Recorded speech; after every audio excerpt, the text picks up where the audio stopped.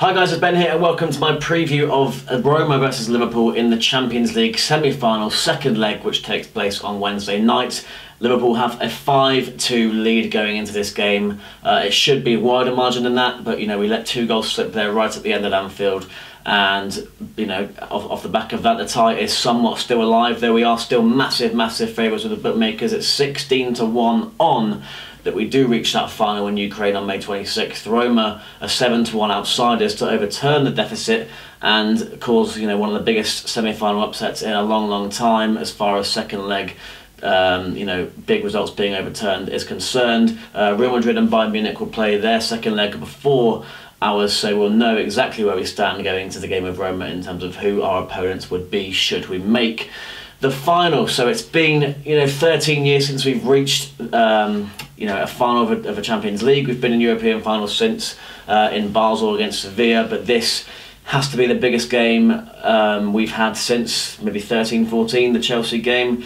It's huge, and I think that showed on Saturday with the Dow performance. Minds were elsewhere. 1 or 2 were rested, but it wasn't even that. It was just the minds of the players were somewhat at rest, it seemed, and yeah, we couldn't keep our focus. But obviously, Wednesday night focus has to be there. It just doesn't get any bigger. I mean, I'll probably reiterate that many times, but this is absolutely monumental. Roma had a great win at the weekend. They won convincingly, so that has kind of sparked some fear into some of our fans. Hopefully not into the team though, because they should be beating Kiev at home anyway.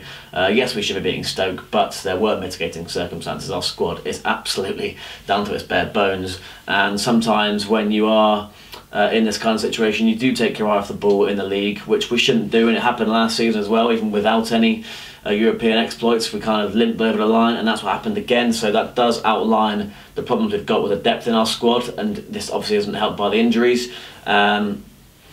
But we have got an 11-man team on Wednesday that we all know exactly who's going to play. There's going to be no surprises whatsoever unless there's any injuries between now and then. Sadio Mane didn't feature at the weekend, but unless anything drastic changes, he should be fine for this. The rest of the front 3 are all there. There's a midfield 3, that's all we've got left, and there's a back 5 that are. There are options there for the manager, but you'd be very surprised if he tinkered at all there. So we know it's going to be Karius, Trent, Lovren, Van Dijk, Robertson, Henderson, Wijnaldum, Milner, Mane, Salah, Firmino. That is the 11 that have got to go out there and just play the normal game. There's no need to sit back, and I know we won't do that because that's not our style. I know we're not going to go out there and sink the place up. We could do that. Maybe a Julio or Benitez would have just gone out there and got a 0-0 or a 1-0 defeat, and that would have been that. And you might even have been more confident that we'd have come out there with the win in the tie if we had one of those managers. But my confidence in Jurgen Klopp remains unparalleled. We're going to go there and attack. We're going to be sensible. We're going to be streetwise. Henderson and Wijnaldum and Milner are very smart midfield players. They're not going to all bomb on, which maybe an Oxlade-Chamberlain or an Alana might do. Even Emre Can can be a bit naive with his positioning at times. But these are 3 solid workman-like midfielders with a lot of class. With great passing range, great work rate. So I'm trusting those guys to go out there and do a job. I'm trusting that defence. Yes, it's not been perfect. We saw at West Brom, although there had been changes. We've seen at United a couple of mistakes, but on the whole, it's not often that this back 4 has conceded 3 goals, if at all. Since Van Dijk's come in.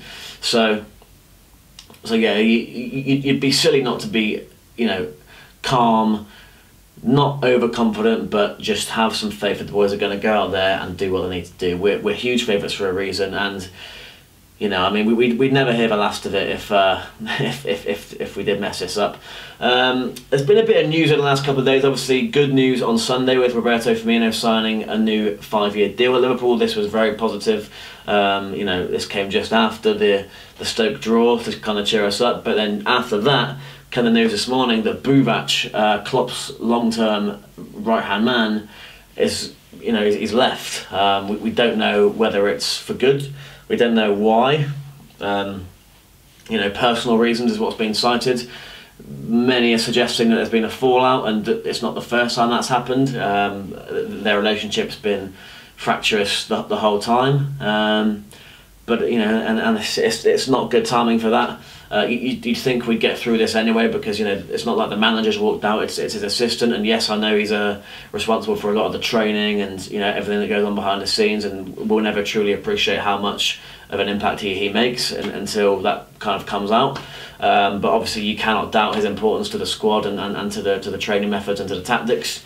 And Klopp just having someone there that's like-minded, that he can bounce ideas off and yes, dispute with at times, but that's what football's all about. That's why Alex Ferguson always changed his right-hand man at Man United, just to get fresh ideas, and they probably didn't agree with each other all the time. He had René Mullenstein for a long time, he had Mike Phelan for a long time, Steve McLaren, just to name a few. So it's perfectly normal for managers to want to have and to really recognise the importance of who's working alongside them. And I get the impression that with Buvac, it's not like he's an assistant manager that kind of sits at the back and just helps when needed. He is right at the forefront with Jurgen Klopp. Was at Mainz, was at Dortmund. So it's a great shame to see him leave, especially if it's for good. So yeah, I mean, you'd think that we'd have enough anyway.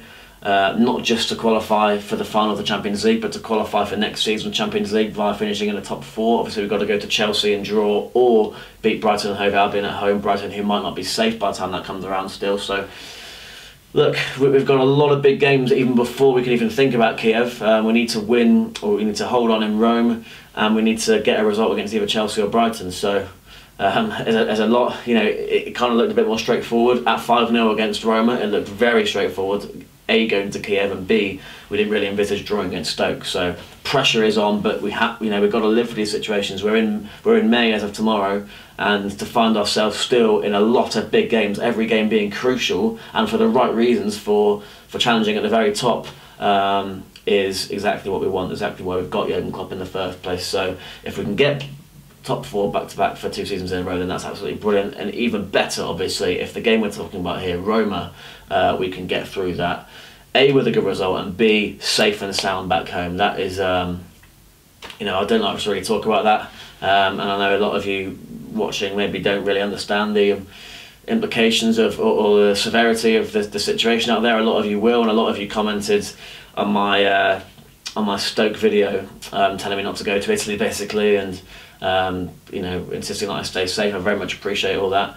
Obviously, there's a lot of advice out there online for all of us to follow and make sure we stay out of trouble. So yes, I'm flying out on Wednesday morning, and yeah, obviously we'll be keeping heads down and not doing anything stupid. I listened to the Anfield Wraps podcast with Gavin Marcotti, and he basically said this is not like any other away day. Don't treat it like one. Don't just use common sense. Don't do anything stupid. Don't be wearing a liver bed on your chest and parading around the city singing and in dangerous areas, which there are some. But with the advice that's out there, and I know there's a lot of people that have already travelled out there and are out there right now enjoying themselves, and there's been no trouble from what I've seen. So that's great, and hopefully it all goes smoothly on my night. Hopefully Liverpool can get the results. My prediction, I think there will be an onslaught. Of course there will be. Roma have to go for it, and they've done this before against Barcelona, as we've all been told about many times in the build-up to this game. So I think we might go 1 down, just like we did at City. But you know what? I think as soon as we do get on the score sheet, which I do think we will, because we've got so much quality, I can't see a way we don't. I think it might be a similar outcome. So I'm actually going to pick us to win the football match 2-1 and advance by 7-3 on aggregate, and go to Kiev and face Real Madrid, in my opinion, in what will be such a fruitful, glamorous, attractive encounter, which we'll get to when we get to it. But yeah, very excited for the semi-final second leg, of course. I mean, I was watching the Istanbul season on TV all the way throughout. I was only 12 years old, watching that Chelsea semi from the comfort of my own home. I'd have done anything to be able to experience that even once, and it's taken this long as an adult to be able to experience it at the ground itself. And it's special. It's been a special season. I just want it to continue. I don't even want it to stop in Kiev. I want to go to Estonia for the Super Cup. I want to go to Dubai for the World Cup Championship, and I want Liverpool to dominate the world, because who doesn't want to do that? So yeah, there's lots to be excited about. I think we're going to get through. Please leave a comment with your predictions and any thoughts you have on the game. Subscribe to my channel if you're new here, and follow me on Twitter, Snapchat, Facebook and Instagram is where probably most of the content's going to be over the next few days as I travel to and from Rome. And I'll see you next time.